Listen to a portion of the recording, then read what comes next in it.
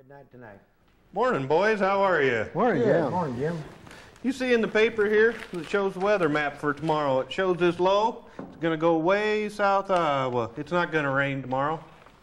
Well, just a half hour ago on the radio, they said it was supposed to be rain changing to snow by midnight. Well, I don't see a thing out that window, rain or snow.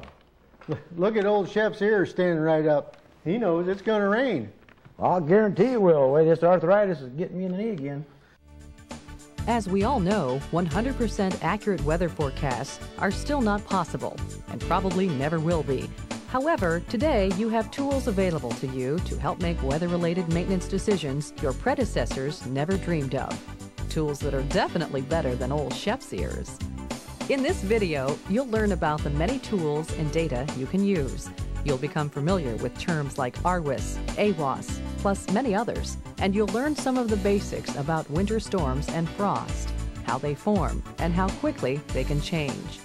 But before we flood your head with a host of new terms and information, keep in mind the best weather detectors yet are your own two eyes. If it's snowing, you know it's snowing, even if the radio, TV, and your neighbor predicted no snow. But it's hard to predict the weather with just your own eyes. You must rely on a number of weather information sources. Start at home with your local television and radio stations. They are good sources of weather information for your area. If you have satellite or cable TV, the Weather Channel is a source of constantly updated information on major weather systems moving across the country. You can also call the toll-free number of the Forecast Service under contract to the Iowa DOT for forecast information.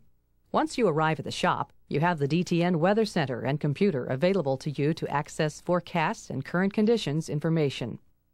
If you have internet access, there is a variety of up-to-date weather information available, including radar, National Weather Service information, and much, much more.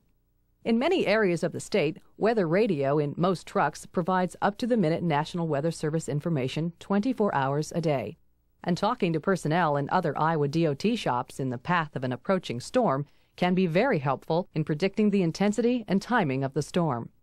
Day in and day out, you will probably learn to rely heavily on the weather information at your shop. Currently, the DTN Weather Center supplies this information on current conditions, forecasts, and pavement conditions. From your DTN Weather Center, you can access weather information from a number of sources, including national and regional radar maps, U.S. satellite maps, current conditions, national and local forecasts, and specific Iowa DOT information. The National Radar Map provides you with the big picture, what precipitation may be headed your way. When a storm is imminent or upon you, the Central Region Radar gives you an indication of where precipitation is falling and the intensity of the precipitation. The U.S. satellite map shows the cloud cover throughout the nation. This can give you clues to the weather systems that may affect you and when clear skies can be expected.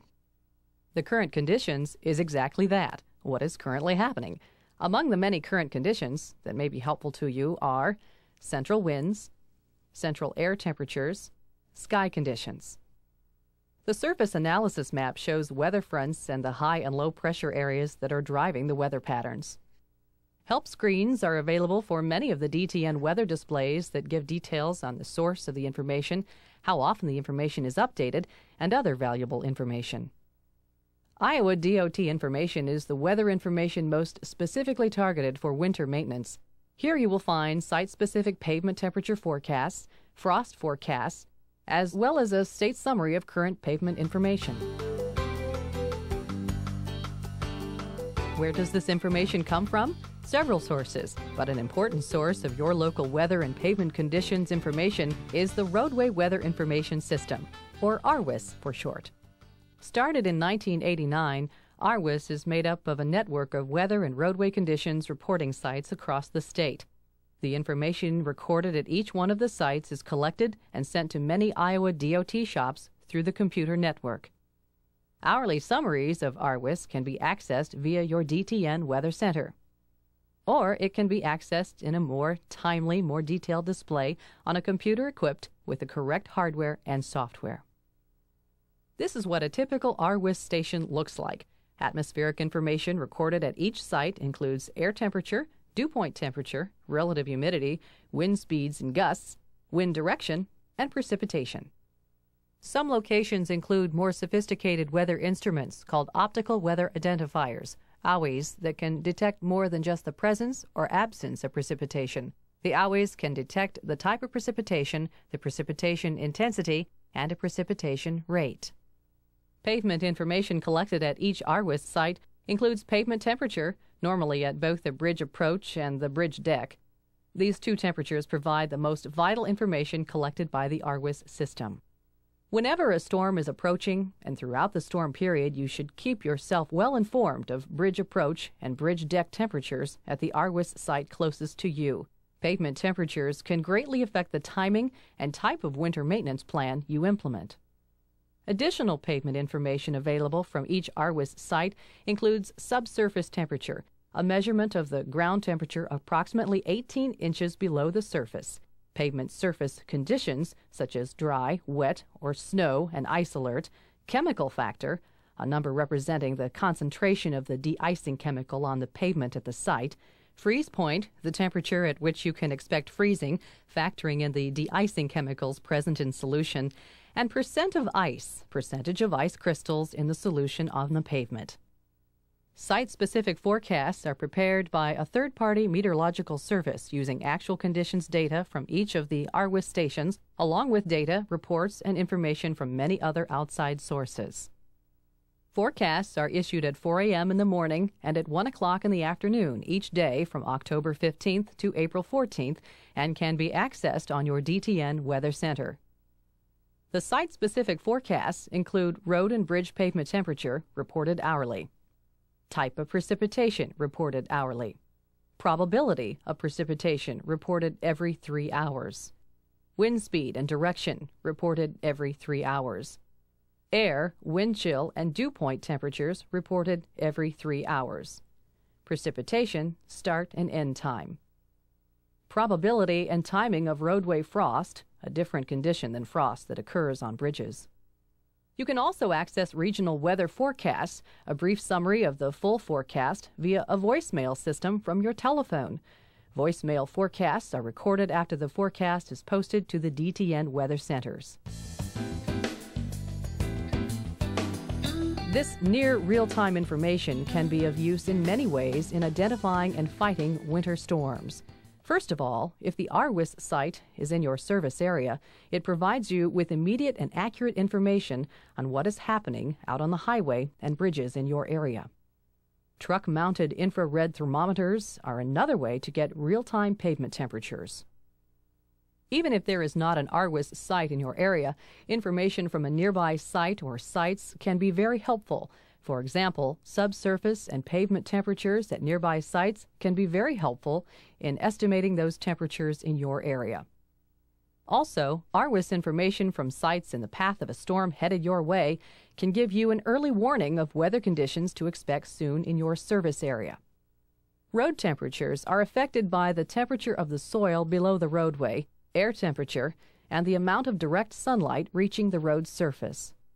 It takes the soil longer than the air to warm up in the spring, so normally the subsoil is cooler than the air in the spring and can hold pavement temperatures well below air temperatures. In the fall, the reverse is true. Warmer soil temperatures tend to maintain pavement temperatures higher than the air temperature. Knowing the subsurface temperature at an RWIS site in or close to your service area, as well as the expected air temperature and amount of sunshine, can help you accurately project road temperatures. At your DTN Weather Center, go to Iowa DOT and then select Current Pavement Conditions to access an hourly summary of pavement conditions at RWIS sites across the state. You can also view all the site-specific forecasts from this Iowa DOT page. More timely and complete RWIS information is available using a computer if one is available to you. Also a part of the Iowa DOT segment are frost forecasts for different parts of the state. The state has been divided into frost forecast zones. The frost forecast zones do not necessarily follow transportation center or area boundaries. Rather, they were designed to include areas that have many similar conditions that are conducive to the formation of frost. A frost forecast is issued for each of the zones at 4 o'clock in the morning and 1 o'clock in the afternoon each day from October 15th through April 14th. Frost forecasts are also available via the voicemail system. The Automated Weather Observing Stations, AWOS for short, are another reliable source of local weather information. There are 32 AWOS sites located at municipal airports across Iowa. These AWOS stations report air temperature, dew point, wind speed, and peak gust wind direction and visibility. Reports are updated every minute, 24 hours a day. All garages have access to AWOS information, which can be accessed by phone, by computer, or on your DTN Weather Center. On your DTN, AWOS information is under current conditions and is part of the Iowa State Weather Roundup page. Although AWOS information is limited to atmospheric data, it can be a timely, accurate supplement to ARWIS information. If you are far from an ARWIS site but close to an AWOS site, this may be your best source of real-time weather information. Okay, now that you are aware of all of this weather forecast and pavement conditions information and know where it comes from, what does it all mean? What should you be looking for? And how are you going to use it? As you listen to and watch weather forecasts, there are terms with which you should become familiar. Air pressure or barometer reading has a great deal to do with our weather. Air pressure is measured by a barometer in inches of mercury. 29.92 inches of mercury is standard air pressure. A rising barometer or high pressure is generally associated with good or improving weather, while low pressure is responsible for storm events. Dew point temperature is another weather term you hear and see often. As we all learned in science class, the amount of moisture air can hold decreases when it is cooled. As the air temperature drops, there is a point at which the moisture in the air begins to condense and form fog, dew, frost, or precipitation. The temperature at which this occurs is called the dew point temperature. It is especially important to be aware of dew point temperatures in the early spring and fall when frost formation, especially on bridges, can be critical to highway travel. When dew point temperature rises above pavement temperatures, the easier it is for frost to form. The greater the spread, the greater the chance for frost formation. Frost should technically form on roadways when the dew point temperature is higher than the pavement temperature for a considerable duration of time, 1 to 4 hours. Frost may form on the roadway, but not on bridges in cases where the subsurface temperatures are colder than the air temperatures. This is most likely in the late winter or early spring. In these cases, the cold ground may keep the roadway surface temperature below 32 degrees Fahrenheit, resulting in road frost, even though the air temperature, bridge surface temperature, and the dew point are above 32. While there are not many things that are for sure when it comes to the weather, you can be absolutely certain wind always flows counterclockwise around a low-pressure center anywhere in the northern hemisphere. On the other hand, wind always flows clockwise around a high-pressure center.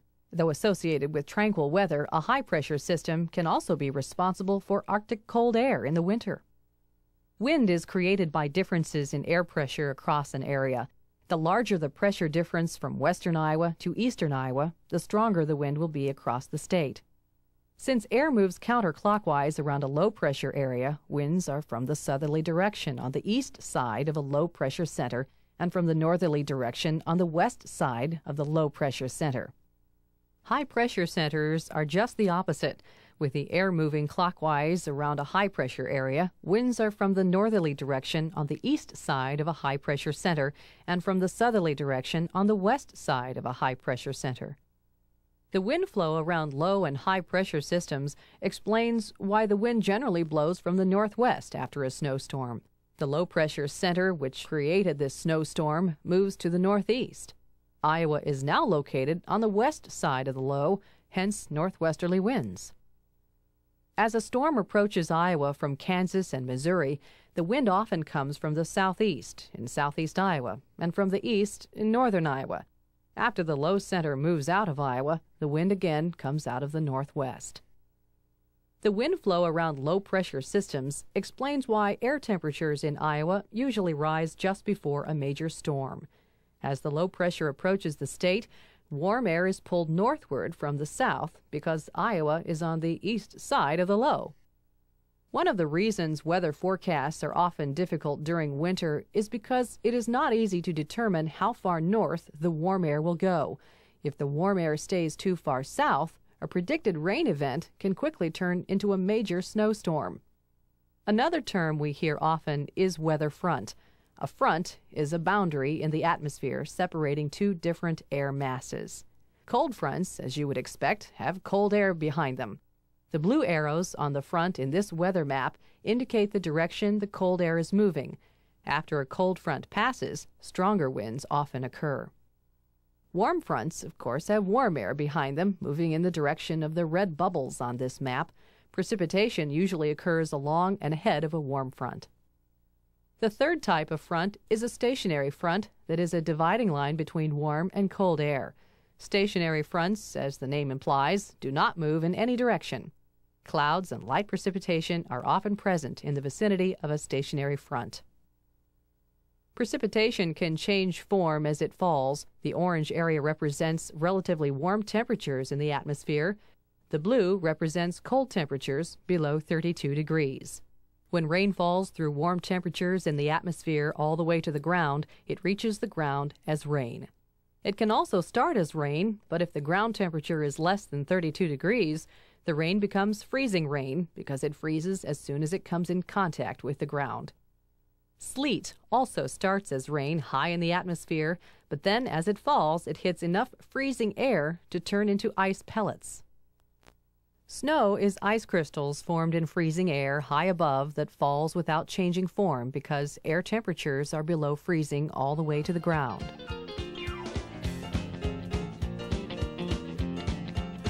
In Iowa, the two most common types of winter storms are those originating in southern Canada and in the Four Corner region of Colorado, New Mexico, Arizona, and Utah.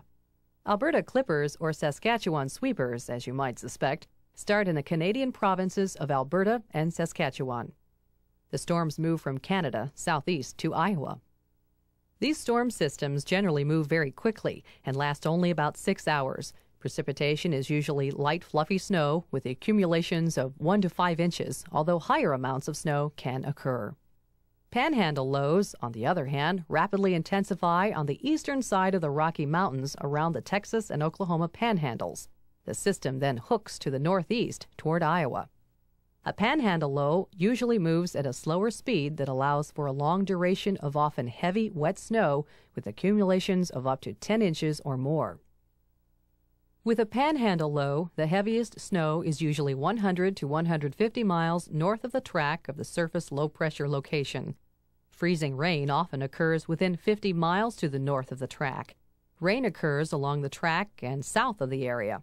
Panhandle lows often give weather forecasters fits because a slight change of less than 50 miles in the track of the storm will significantly alter which areas receive snow, freezing rain, or just rain. Satellite images like this can give you a general idea of a large-scale storm by showing cloud cover. Movement of or changes in cloud cover can indicate the direction of the storm movement, the intensity of the storm, size of the storm, and whether it's growing or waning. The whiter or brighter clouds appear on satellite images, the more likely they are to be producing precipitation. If clouds suddenly begin whitening, the storm is usually intensifying. If the clouds are becoming more gray, the storm is most likely waning. Radar images, on the other hand, can give you a good idea of specifics of the storm, where it is raining or snowing, which way the storm is moving, is it getting stronger or weaker. Radar is excellent for identifying the presence of precipitation. However, it doesn't do a very good job of identifying the type of precipitation. The color coding you see on radar maps is someone's guess as to the type of precipitation based on a few temperature reports.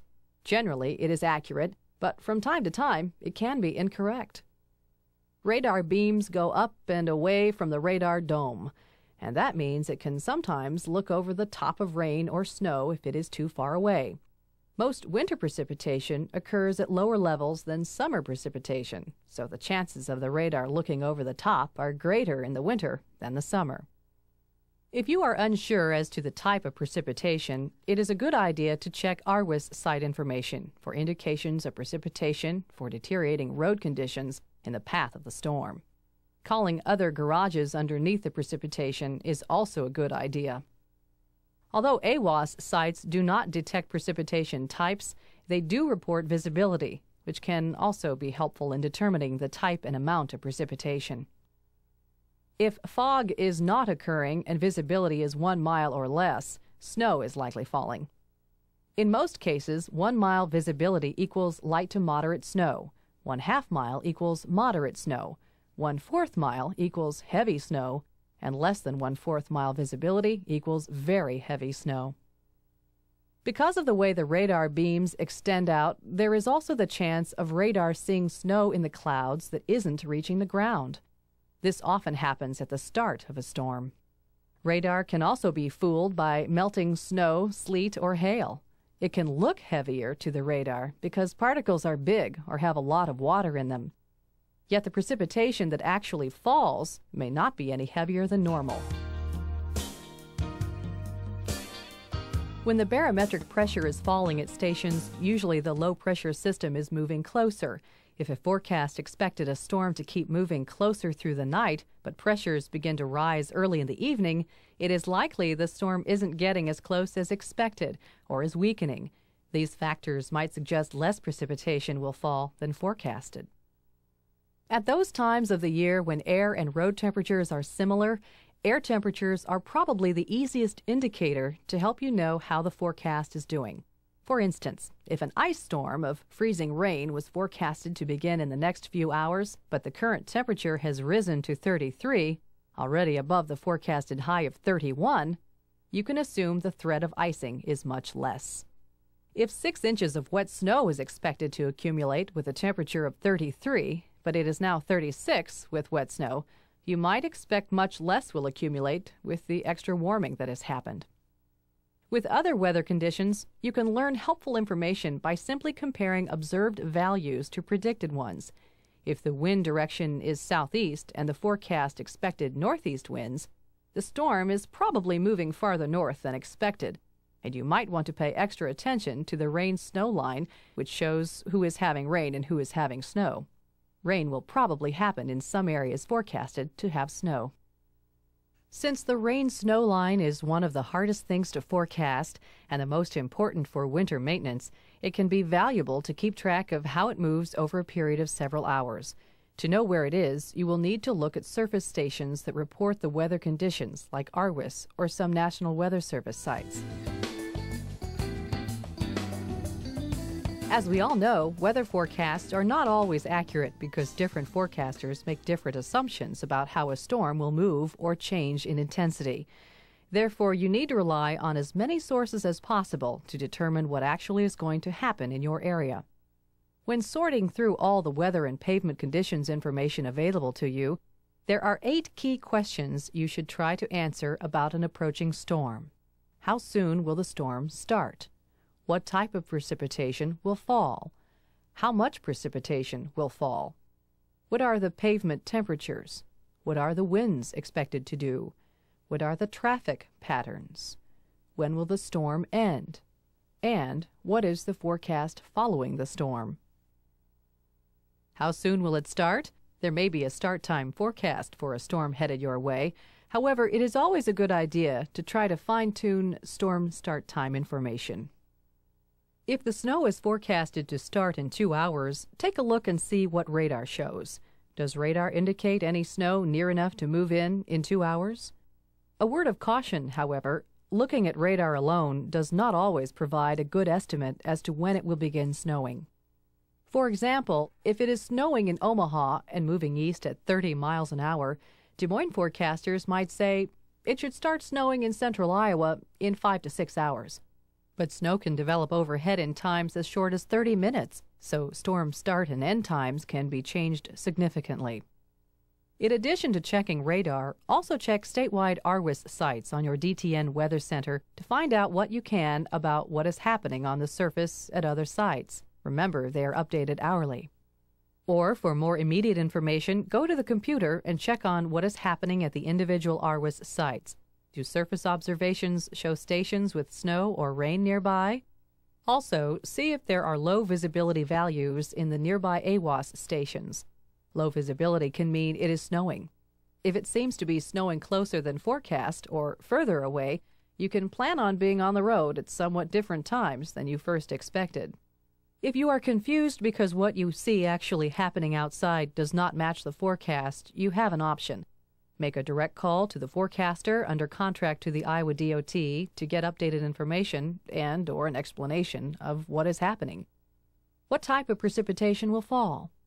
The forecast may indicate a time that precipitation is expected to change from rain to sleet or sleet to snow. However, this is so critical to your storm response, you will want to confirm what the situation actually is. Watch the radar and see where precipitation is falling. Then check ARWIS for pavement and air temperatures, comparing areas where precipitation is falling and where it isn't. Also check AWAS station visibilities for clues, and probably most importantly, stay in close communication with your neighboring shops in the path of the storm. How much precipitation will fall? If the forecast calls for 8 inches of snow, but there isn't much precipitation near the storm on radar, or the cloud area on satellite looks gray or small, it is possible the air was drier than expected, and much less than 8 inches will fall, even though the storm may take the exact path that was predicted. On the other hand, if only 2 inches are forecasted, but you see some heavy precipitation on radar, yellows, oranges, dark blues, and it looks like it will be covering you for at least a few hours, you might anticipate more snow than forecast. How much snow you think will fall will influence how you plan to attack the storm. What are the pavement temperatures, both current and forecasted? If the pavement temperatures are well above freezing, snow will have trouble accumulating unless the snow is unusually heavy, visibility 1/4 mile or less.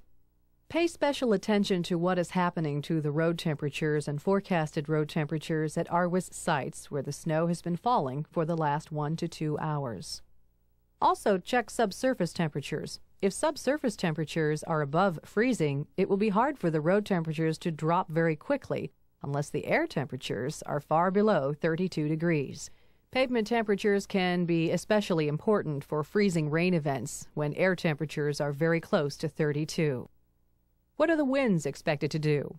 Wind speed, direction, and wind shifts depend on so many factors in a storm situation that they are difficult to forecast. You may want to periodically check wind speeds and directions on the DTN Weather Center. Check both ARWIS and AWAS data for current information at the sites around you to help you make judgments on how wind speed, direction, and wind shifts may affect your maintenance decisions. What are the traffic patterns? In areas with heavy rush hour traffic, you might want to pay extra attention to what the weather will do during those times to assist in treating. If light snow looks like it will begin at 7 o'clock in the morning, it might be good to pre-treat before the rush hour. If the light snow is not expected until 10 o'clock in the morning, you may want to wait to pre-treat when the rush hour ends. Again, radar and surface observations are especially useful in estimating conditions that should occur within just a few hours. When will the storm end? If the snow is expected to stop at 9 o'clock in the morning, you can probably count on the sun or daylight to help in snow removal. If it is not expected to end until 3 o'clock in the afternoon, the amount of melting that will take place is reduced. If the snow will not end until 6 o'clock in the afternoon, there is little or no chance of melting. As you can see, a forecast that is only off by 3 hours can have a big effect on how and when you treat. You can estimate the ending time of the event by watching the back edge of radar echo, but be sure to also check the surface observations, ARWIS sites, and visibility at AWAS sites, since the precipitation might stop before the radar echo is completely gone. In this radar image, it appears that snow is still falling in eastern Iowa. However, ARWIS sites in the area indicate that the snow has ended. In this case, radar may be seeing snow or rain higher up in the clouds. And the final question you will want to answer is, what is the forecast following the storm? Is the temperature going to nosedive? Are winds going to pick up considerably? What are forecasted road temperatures? Having a good idea of what is going to happen after the storm can greatly affect how and when you are going to treat the roadways. The DOT's site-specific forecasts include a 48-hour forecast with the afternoon forecast, and the DTN has the National Weather Service forecasts that extend beyond the current time period. As I am sure you have learned from experience, the accuracy of weather forecasts tend to decline as the time period being forecast is farther in the future.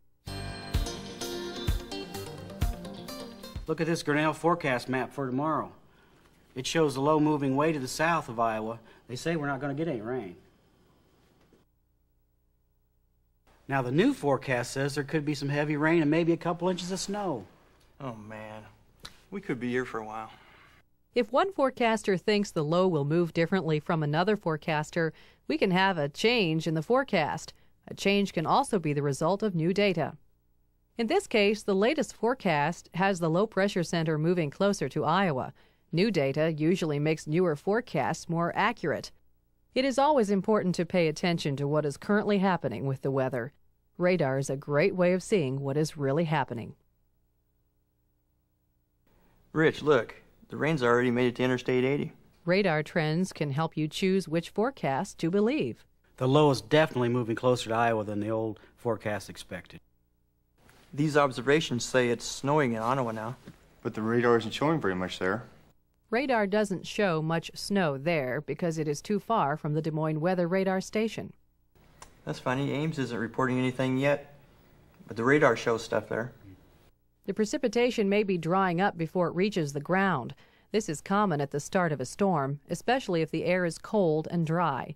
As we discussed earlier, AWOS stations do not report precipitation, but they do report visibility. Often, if the visibility is getting lower or has dropped a lot, it is raining or snowing at a station.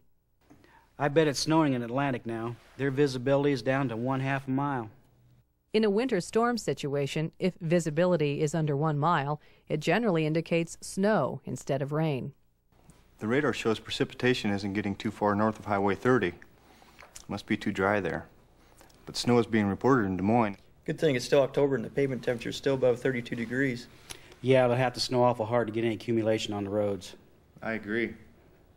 This was an actual Iowa storm, and here's what happened. By 4 a.m., about 4 hours later, up to 3 inches of snow had fallen in Atlantic, with downed power lines and trees. Roads were 50 to 100% snow and slush covered west of Interstate 35 and south of Highway 30. Driving was not recommended toward Omaha, where road and air temperatures had fallen to freezing. Total snowfall by 10 a.m. was generally 5 to 10 inches all along Interstate 80 from Grinnell west to Omaha, with less snow to the south and north. Roads did become snow and slush covered, but only for a few hours in the regions of heaviest snow since road temperatures stayed around 32 degrees or higher. After sunrise, road temperatures increased enough to melt the snow. As we review the events of this October storm, the first forecast expected the storm to miss Iowa to the south, with only light rain expected in southern Iowa. But then, as they often do, this panhandle low came much further north, and the precipitation changed to snow. The snow was very wet, and because of warm pavement temperatures, it only stuck in areas when it accumulated very quickly. Throughout the storm, our operators used radar effectively to detect the further north movement of the storm. AWOS visibility observations were helpful in filling in radar's pitfalls, and ARWIS pavement temperatures assured operators the snow would not bond once it hit the road surface. This was just one Iowa storm. With each new storm, you face a whole new set of circumstances, and that requires new decisions and new approaches to maintain safe travel on Iowa's highways. As this video has reminded us, weather is an ever-changing, hard-to-predict event that can greatly affect our lives, especially in the winter. Hopefully, you've learned something you never knew before about the weather. This video has also pointed out the many weather information sources available to you and how to access them. And you now know more about how to use that information to help you make wise weather-related maintenance decisions. Keep a good eye on the next low-pressure cell that heads your way.